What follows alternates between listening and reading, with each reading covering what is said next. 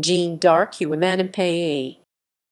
Jeanne Uwimanimpaye, born 1978, is a Rwandan politician. She has been a member of the Chamber of Deputies since 2008.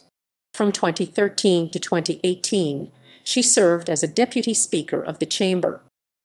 Life. Jeanne Uwimanimpaye graduated in economics from the National University of Rwanda.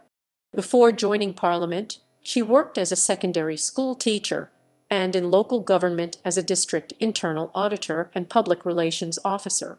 Uwimanimpaye entered parliament in the 2008 Rwandan parliamentary election as one of the 6 women's representatives for Eastern Province. In 2010, she traveled to the United Kingdom as a Commonwealth election observer of the 2010 United Kingdom general election. In the 2013 parliamentary election, Uwimanimpaye was returned to the Chamber of Deputies as a women's representative for Eastern Province.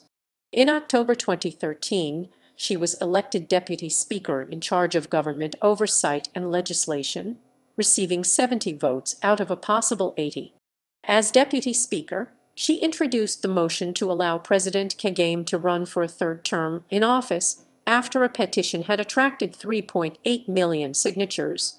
The petitioners hail President Kagame for having stopped the genocide and bringing quick economic recovery. Uwimanimpaye was selected as a RPF Inkatani candidate for the 2018 parliamentary election and elected to represent Gatsibo district in Eastern Province. She stepped down as deputy speaker and was succeeded by Edem Bagwiza of RPF Inkatani. In September 2019, Uwimanimpaye pressed for an investigation into financial irregularities around tenders issued by the Rwanda Agriculture Board and was also critical of procurements made by the Rwanda Cooperative Agency.